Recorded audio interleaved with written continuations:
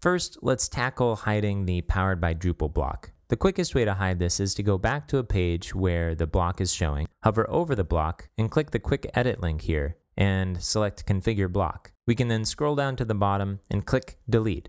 We can also select under Region, None, and this will keep the block around but hide it from any region.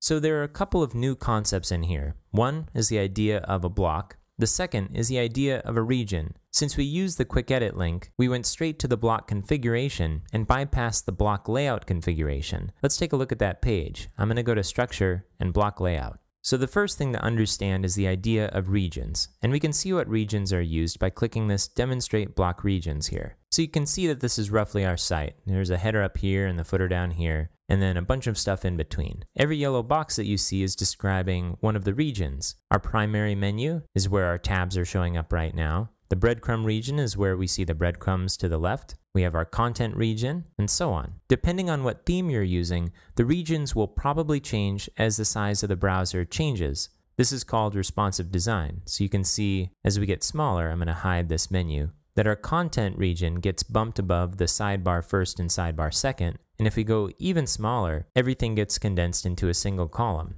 So blocks are pieces of self-contained content that you can put in any region.